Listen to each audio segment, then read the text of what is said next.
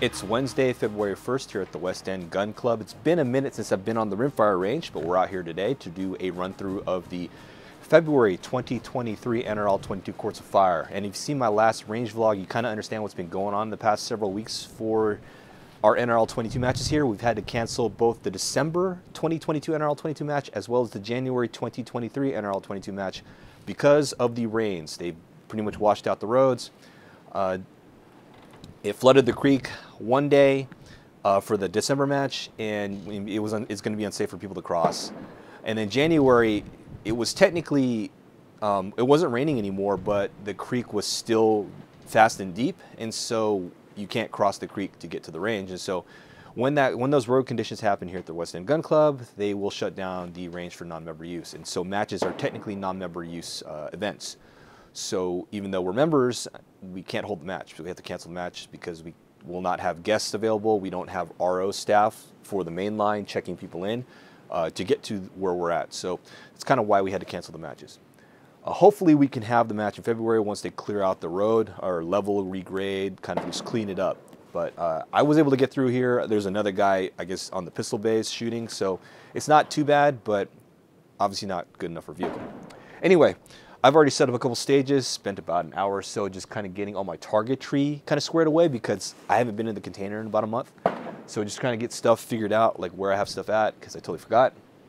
But let's go ahead and warm up my gun, and then we'll just step right into shooting some of the stages. If you can't already tell, it's very windy out here this morning. 15 mile an hour, 20 gusts. Yesterday it was about 40 to 60 miles an hour at the range, and I was hoping it would die down, which it did compared to 40. 15 is much better than 40, but we'll make the best of it. And if you can hear this clanging in the background, there's this overhead cover somewhere over there on the far side, and I like peeled off, like it's metal siding or whatever, and it's just like flapping. So try to ignore that if you hear it. Anyway, let's go ahead and run through the stages. Gonna run them out of order because that's how I laid them out on the range. But the first one I'm going to go through on the February 2023 NRL22 Courts of Fire is A Moment Like This. 100-second part-time, 10 rounds. We have the full KOL rack, quarter, three-quarter, or quarter, half-inch, three-quarter, and a 1-inch at 35 yards. And we have a 2.5-inch on a double hanger at 98 yards. Restrictions here, no dialing, so you can only use your parallax and magnification if you want to adjust those, but you cannot dial your elevation. Or your windage, apparently. 10 points per impact, 100 points possible.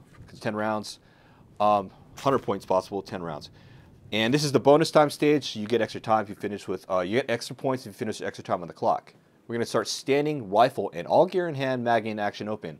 On the start signal, the shooter will take a position on the bottom of the sawhorse and engage the targets with one shot each from far to near, large to small. The shooter will then transition to the top of the sawhorse and repeat the sequence. So basically, 98 KYL, transition, 98 KYL. Pretty straightforward, although shooting a 1/4-inch KYL for some people off a sawhorse might be a little difficult. So you have to set up a good position here. And I'll just tell you right now, just kneel, trying to stabilize using your knee on your support, your trigger hand or your trigger elbow. That'll be the best bet, but let's go ahead and run through it, see how it goes.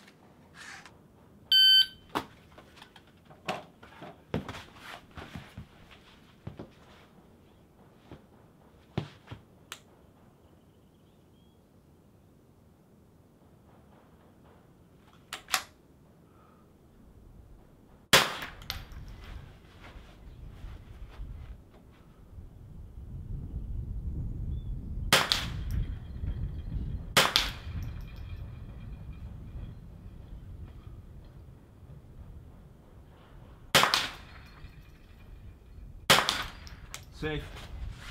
It's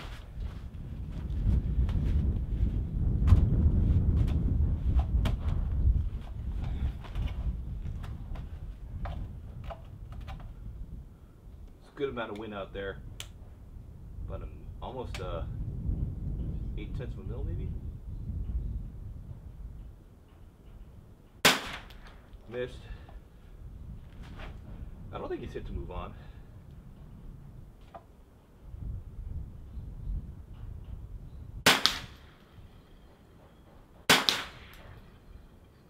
KWell's dancing.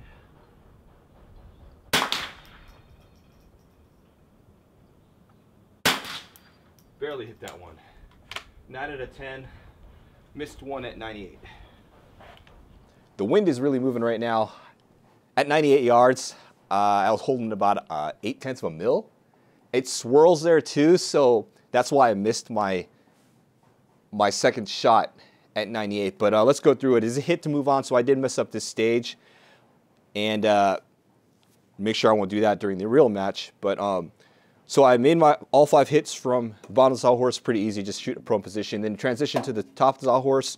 Right-handed shooter, I just used my right knee, just brought my right knee up, held that in. I missed my shot at 98. Should have shot it again before moving to the KOL, but it is what it is. I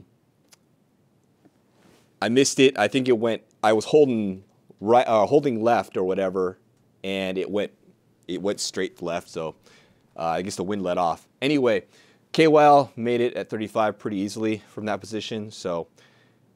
Not really much to say here. Just make sure when you're shooting from the top of the sawhorse, you just get a stable position. Try to get as stable as possible. Try to balance the gun on the sawhorse if you can, so you're not putting too much wobble onto the rifle. But pretty straightforward stage. And just make sure you remember, hit to move on. So if you do miss, you got to re-engage. Anyway, let's go ahead and move on to another stage. The next stage of fire we're going to run through is called Love and Lead is in the Air. 120 second part time, 10 rounds. We have 3 banks of targets. We have a 2.5 inch on a single hanger at 54. And we have 2 pairs of targets at 90 yards of 1 and 1.5 inch on double hangers. So we have 1 and a 1.5 inch on a double hanger on one side, 1 and a 1.5 inch on a double hanger on the other side, left and right, 90 yards away, but they're gapped 10 yards apart. No restrictions, 10 points per impact, 100 points possible. We're going to start standing rifle and all gear and hand mag in action open. On start signal, the shooter will take a prone supported position and engage the targets with 1 shot each as follows. Left, small target, right, small target, then center.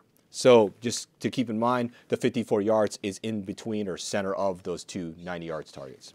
So you're going to do left, small target, right, small target, center, left large, right large, and then repeat. So that's 5. So left small, right small, center, left large, right large, then repeat left small, right small, center, left, right. So all targets are hit or miss, move on. So you don't have to hit to move on. So just engage and keep moving.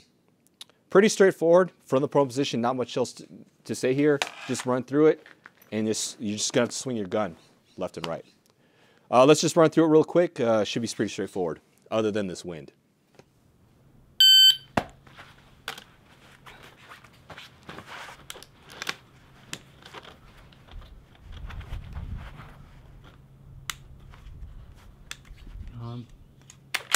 Safety.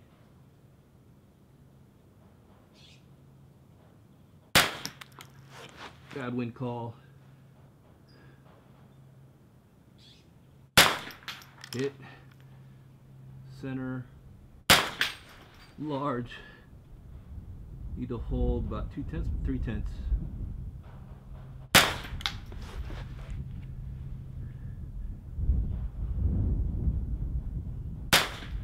Barely nicked that one. Oh, now we got to repeat. Small.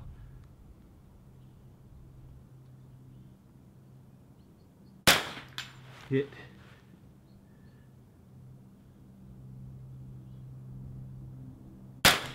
Hit. Center. Large. Hit. Hit. Safe. It's actually a little harder than you think. I realized that my target camera that I had was actually not able to catch any of the shots really because the targets are so spread out. So basically you're gonna have footage of me just shooting prone. But however, as straightforward as the stage sounds, it's easy to mix this up in your head because you're basically swinging 90 left small, 90 right small, center, 90 left large, 90 right large. Then you're supposed to repeat small, small, center, large, large. But in your head, you might actually go to center right after your large target. So you might go left small, right small, center, left large, right large. Then you might think, oh, I'm going to go center. And that's where it'll probably screw most people up. A lot of people up. Not most people, but a lot of people. Because instinctively, you're just repeating. You're like, your cadence in your head is left, right, center, left, right, center, left, right, center. That's what you're thinking. But you should be left, right, center, left, right, center, left, right. So make sure you get that cadence so you don't mess yourself up because you might drop around. If your stage officers or whoever's in your squad is nice enough, they'll probably call it out. Hey, you're gonna go left again, right? But usually you don't want to do that for new shooters. Try not to do it for experienced shooters. You should let experienced shooters mess up on their own, right? That's as long as it's not a safety violation. You let them mess up on engaging the wrong target, because that's kind of on them, right? They should know better. So you should, if on those types of things where people call out, hey, what's the next target? I try to avoid doing that for experienced shooters. For new shooters, I'll do that, but not for experienced shooters. Next stage we're going to run through is called Cupid's Arrow. It's a 12-round stage, 120-second part time. We have 3 banks of targets. We have a 2-inch at 65 on a single hanger and another 2-inch at 65 on a single hanger, left and right of each other. Then we have a 1.5-inch and a 3-inch on a double hanger, 85 yards. And when you're looking downrange at the targets, the center target or the far target at 85 yards is going to be in between the 2 65-yard targets.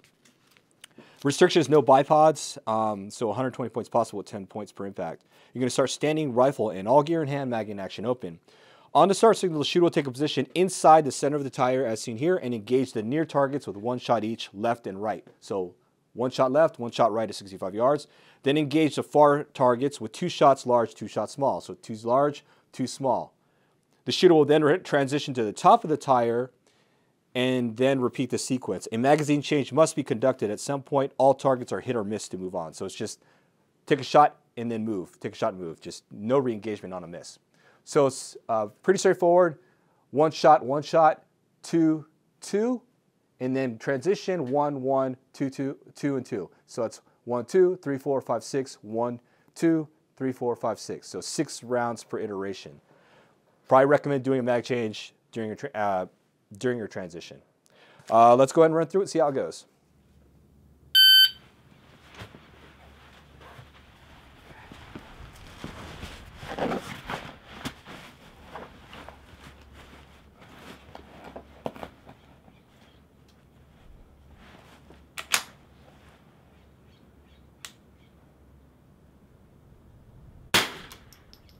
Missed that shot. Wow. Where is that wind going?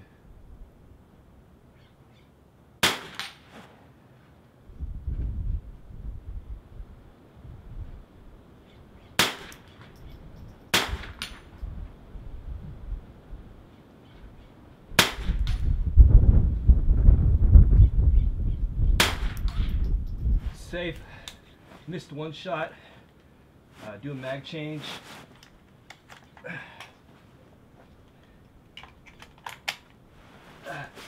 Safe.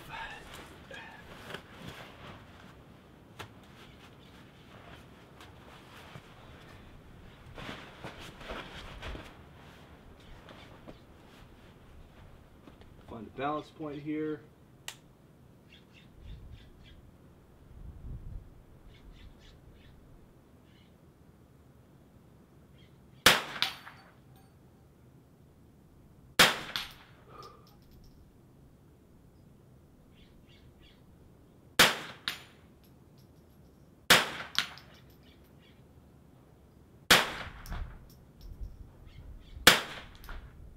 Wow, I think I dropped 3. Safe. This stage is actually going to be moderately difficult. The prone position is easy enough. I did drop 1 round. Even at 65 yards, that wind was throwing me way right. So I had to hold over left quite a bit, about 4/10 at 65, which I'm amazed I would need to hold that much. But winds are getting strong out there. And then transitioning, don't forget to do your mag change. Up here, these depending on what your tire setup is going to be wobbly. So in the diagram, they had it tied down to like cinder blocks or something just to keep this thing from falling over. We'll probably end up doing that during the match or for match day, but for me, wasn't too concerned about me pushing the tire over. But we'll go ahead and secure that. That won't really help with stability. This still is going to wobble. So my only recommendation here is try to balance your gun accordingly, and then just sort of guide the gun in there and try not to put too much force in there so you cause this thing to wobble, but that's where you're going to lose some shots. Anyway, that's it for this stage. Let's move on to the next one. The next stage we're going to run through is called Love-Hate Relationship. 120-second part-time, 10 rounds. We have 2 targets, a 2-inch on double at 77 yards and a 2.5-inch on a double at 88 yards. No restrictions here. standard standing rifle and all gear in hand, mag in action open. On the start signal, the shooter will take a position on the lowest ladder rung and engage the targets with one shot each, near to far. Repeat the sequence by climbing the ladder. Only climb back down if you cannot safely reach a higher ladder rung. I'll tell you right now, I'm not going to be able to shoot off the top rung because I'm short like that. So I'm going to go 1, 2, 3, 4, and then back down because that's just the way it works for me. All targets are hit or miss, move on. So just if you just shoot and keep shoot and move. No re-engage if you miss. Nothing special here. I forgot to bring my rail attached bag, so that's why I'm not using it for this stage. But I'll just go ahead and use a medium. I should be able to fit this gun underneath the ladder rungs with that bag, but it might be big for my voodoo. It's definitely big for my voodoo, but we'll mess with the medium. It should work, hopefully. But let's see how it goes.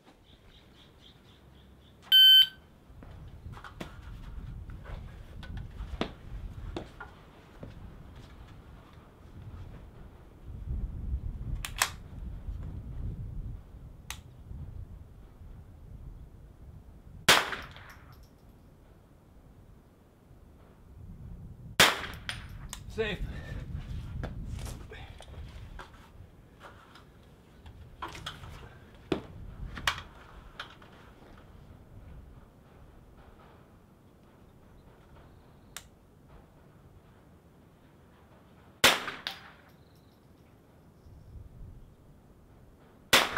Safe.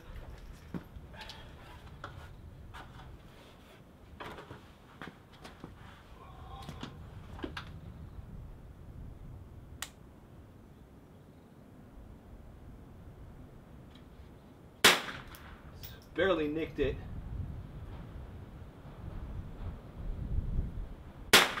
Safe.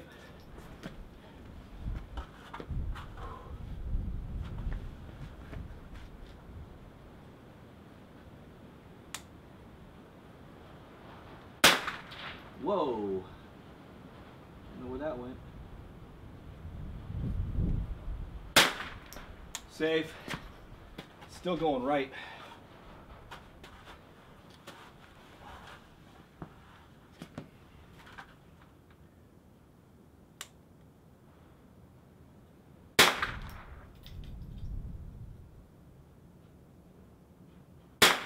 Safe.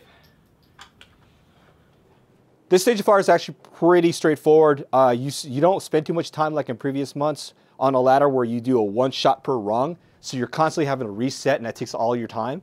Here you're taking 2 shots per rung, so it's pretty simple. Today though, you saw me miss a few shots because the wind is just killing me out here. I'm holding left because the bullet is going right. However, when I miss, the debris is going left as if it's a right to left wind. So it's very misleading. Like all the wind, you know, before the target is left to right, but in the impact area, it's swirling this way. So it's pushing back all the debris that way. So it's very, very sketchy here on this way this range is constructed. So I'm totally missing a bunch of shots. My wind call is just really off, and I'm underestimating wind call. I'm holding just like maybe 3/10 when I need to hold like 6/10 of wind at 88 yards, which is pretty significant for rimfire. Anyway, let's go ahead and move on to the last stage of fire. This one, again, it's pretty straightforward. Last stage of fire we're going to run through is called All You Need Is Love and Skill. 120-second part time, 10 rounds. We only have one target. It's a 4-inch on a single hanger at 73 yards. Restrictions, only a sling may be used for the unsupported position. So 10 points per impact, 100 points possible. You'll start standing, rifle, and all gear in hand, mag in action open. On the start signal, the shooter will engage the target as follows. Standing, unsupported, 2 shots. Each tank trap tip with 1 shot. Shooter will then repeat the sequence. So 2 standing, 1, 2, 3, 2 standing, 1, 2, 3. Pretty straightforward. I'll tell you right now, I'm not going to use the sling. I don't use sling and standing. That's just the way I work. Because in NRA/CMP service rifle, high power service rifle, you don't use a sling and standing 200 yards. You're just shooting it, you know, just straight up. Granted, we wear shooting coats, but we don't wear. You only use slings. And if you can feel that, the wind just picked up a little bit, but that's probably the biggest problem with standing is the wind, because the wind blows your body, not the bullet as much. You're not so concerned about the bullet as you are about your body. But we'll try to make it work today.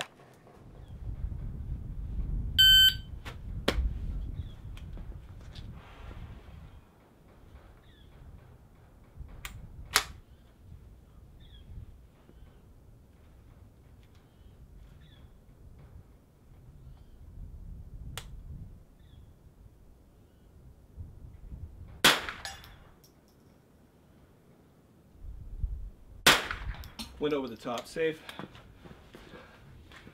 Pulse. Safe.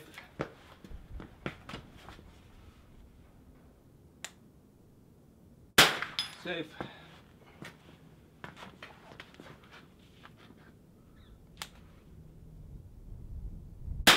Safe.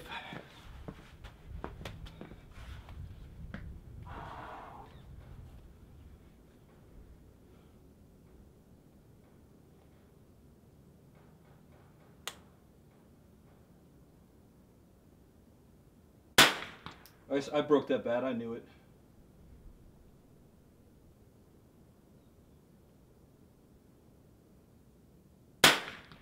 Safe.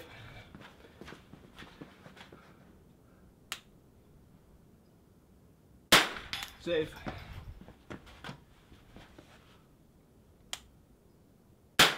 Safe.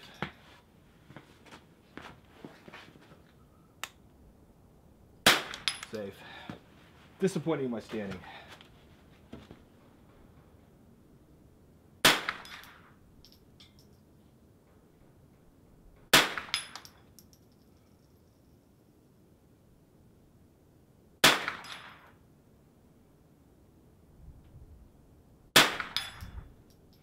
My difficulty today hitting this target while standing is not a reflection of how difficult the stage is. It's actually relatively straightforward. You just need to get your standing position worked out. I don't shoot standing at all anymore. I used to shoot that religiously. That was the only thing I practiced back in the day, but don't shoot standing anymore. But that being said, you should have plenty of time to get these shots off. Because once you do the tank trap, a 4-inch tank trap, if you're shooting off the tip of a tank trap, at 73 yards on a 4-inch, you can do some pretty sloppy work here. You can just aim center, break a shot, and go, right? You're not framing a shot as much as you would with like a small target. So around the tank trips, you're going to be really fast. Then use that time in standing to make sure you're set well, establish your body, NPA, natural point aim, and get it and break a good shot. That's all I can say. I looked at my clock. The first run, I had like 90-something seconds elapsed. So that means I had 30 seconds left to burn in standing. And I should have taken more time to establish a good shot in standing. And I think I would have made my hits there in today's conditions. But anyway, this is not a bad stage. Just make sure you're comfortable shooting standing. Again, it's a pretty big target, 4-inch. And there's really no excuses for me to miss that. I mean, it's all on me. Just not being a good shooter today. So. Let's go ahead and start wrapping it up so we can get out of here because the wind is really starting to get to me. While I'm packing up my gear, I'm just going to give a quick summary of the February 2023 NRL22 Course of Fire. My assessment is it's a relatively easy to moderate difficulty course of fire. There's a standing stage, which sounds difficult, but it's moderately difficult. It's a large target, 4-inch at 73 yards. Not that big a deal. I think the only difficult factor or the difficulty factor is if you have conditions like I'm shooting in today, where we have 15 mile-an-hour minimum winds, anywhere to 20, maybe a little bit above 20. With me having to hold anywhere from 0.6 to 1 mil left, depending on how the wind is. A lot of let-offs here and gusts. So outside of that, external factors, the course of fire is pretty straightforward, and you shouldn't have too much difficulty. But that's pretty much that. Got all the targetry and props back in the condense container. Just need to pack up what you see here, my shooting mat in one of my bags. It's already 10:45. Been out here for longer than 4 hours. And a lot of people don't realize that when I come out to the range to do these NRL22 match course of fire run-throughs, I'm out here for like pretty much a duration of a real match because I have to take out all the stuff from the condense container, set up all the targets, get everything prepped, get all the barricades prepped, lay it all out, rearrange if I need to. And then when I get down in position to shoot the stage, I might find an issue like, oh, can't see the target from this position. We got to move it somewhere else. All these little things. So I'm out here for quite some time when I do these run-throughs. But it is what it is. It's best to do all this stuff ahead of time so I can prep for the match, like the match range logistics prior to match day, so we're not scrambling on match day. Anyway, as far as this gun, my 1022, people were wondering why I don't shoot my Voodoo. Again, if you haven't seen my previous range vlogs, I don't have any ammo for my Voodoo that shoots well. I do have a case that I got from the Capstone, the Lapua Rimfire Performance Center, which no longer shoots well. It tested fine, it tested great in that gun when I got it, Then when I had it sitting around at home for 8 months or so, and then I cracked it open to start shooting because I ran on my other ammo. And then after a while, it just wasn't shooting well, and now it shoots terribly, so I can't really use that ammo because I don't trust it. It doesn't shoot accurate. And incidentally, I went to SHOT Show. If you haven't seen my SHOT Show recap, I have a write-up, 4-part write-up on my blog at okfj.net. But you see my SHOT Show beanie here? I went to SHOT Show, and at the Lapua, or the Capstone booth, I spoke with someone at the who works at the Ohio Lapua Rimfire Performance Center, and I told them the scenario. Hey, I went to Mesa, got my gun tested, lot tested, found a lot that was great, bought a case of it, didn't use that case until 8 months later, was shooting it was okay, then it just went to crap. And I told him that situation, and the guy had some pretty interesting theories. Number one, he's not a fan of testing the gun outside the chassis. He said it's possible that it just doesn't shoot well in a stock with that gun, with that ammo, the harmonics and whatnot. For those that don't know, most of the time at the Lapua Test Center, they'll take your barrel to action, put it into a block designed for that action, and then they vise that block. So it's in a fixture and it does not move. They can pull the trigger and there's like the recoil, there's no movement whatsoever. It's a great way to test it because you eliminate human factor. It's all mechanical now. However, he said like the harmonics are different than if it were sitting in the stock or chassis you actually use. And they would prefer, like they actually recommend people do that if you can, but the difficulty in that is that there really is no consistent way to get this gun, like if you put it into a rest, to make sure it repeats every time, right? So the best you can do is get like a bench rest type thing where they have like a single piece bench rest mount, and you try, hopefully that the person's stock or chassis you're testing will fit in it.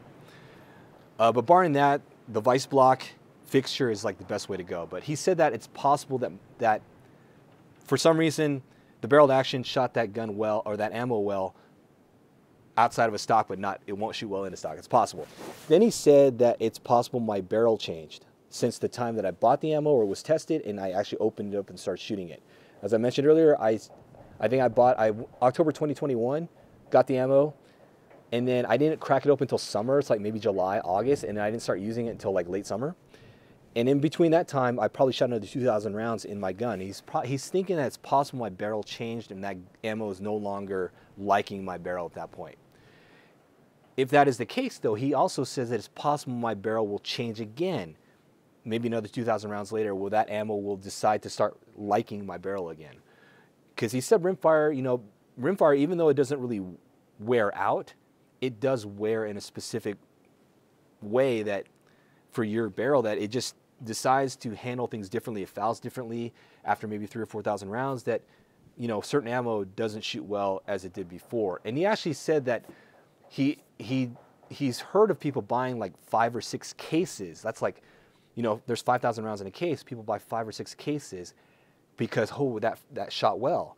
Come to find out, years later, after they go through maybe another case or, you know, the second or third case, it doesn't shoot anymore because their barrel has changed. So that was like an interesting theory. So, you know, it is what it is. We'll deal with it, and I'm going to try to find some ammo for my Voodoo so that I can start shooting it regularly again. I have some ammo that shoots well, but I've only got less than a brick left, so I need to save that for like certain situations where I know, hey, I want to use my Voodoo because I want it, you know, the most accurate gun I got. But I'm going to probably risk buying maybe a case of Ely match whenever that comes back in stock again. Blindly, I'll just buy a case, or buy a case of 10X, because 10X isn't that much more than Center X if you buy it from a regular retailer. So I don't know. I might just buy a case blind of either Center X, more like Midas Plus. I'll have more faith buying that blindly. Probably Midas Plus or Ely Match or Ely 10X. I'll buy that blindly a case. But we'll see what happens when I can find some of that ammo. Anyway, that's that. Next match for NRL22 for us at West End Gun Club, February 26th, Sunday, 4th Sunday of February. Hopefully the range conditions or the road conditions leading to the range are going to be good. Hopefully we don't get enough rain again that will wreck the road again, and we won't have to cancel the February match because we've already canceled 2 months in a row. Would not want to cancel a 3rd month in a row if at all possible. Anyway, that's it for today, February 1st here at the West End Gun Club. Thanks for watching. I'll see you in the next vlog.